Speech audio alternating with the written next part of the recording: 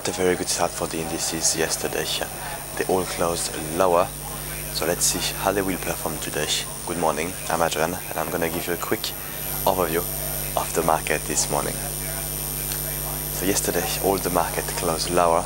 In the US especially, the Dow Jones was down by 0.26%, the S&P 500 down by 0.39%, and the NASDAQ down by 0.77%. For most of the investors, that's not the start of a new trend. There is two reasons that can explain this loss yesterday. The main one is that the market are just digesting all the good figures last week, and also some investors are quite careful about the new earnings season that's going to start tonight with Alcoa in the US.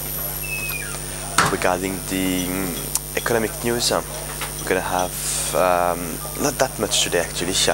The main one will be at 9:30 in the morning with the UK figures. Thank you for watching and see you tomorrow. Bye.